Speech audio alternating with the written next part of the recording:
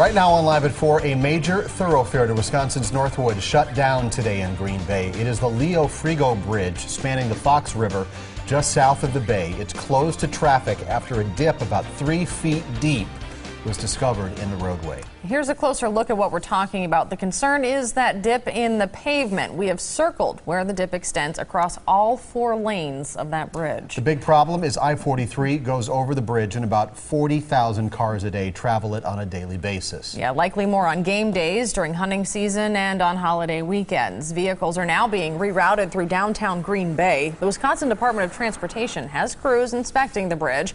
It is closed indefinitely right now. Governor Walker laid out the next steps for the future of the bridge.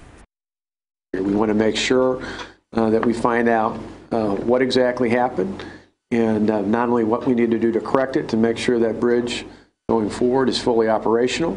This bridge does really move traffic, an estimated 40,000 vehicles. But more importantly, this bridge is really important as we look to see what the investigation does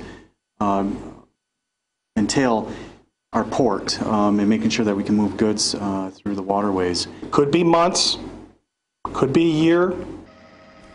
Construction crews completed work on the bridge earlier this year. The project included resurfacing the span, replacing bridge joints, and repainting steel support girders.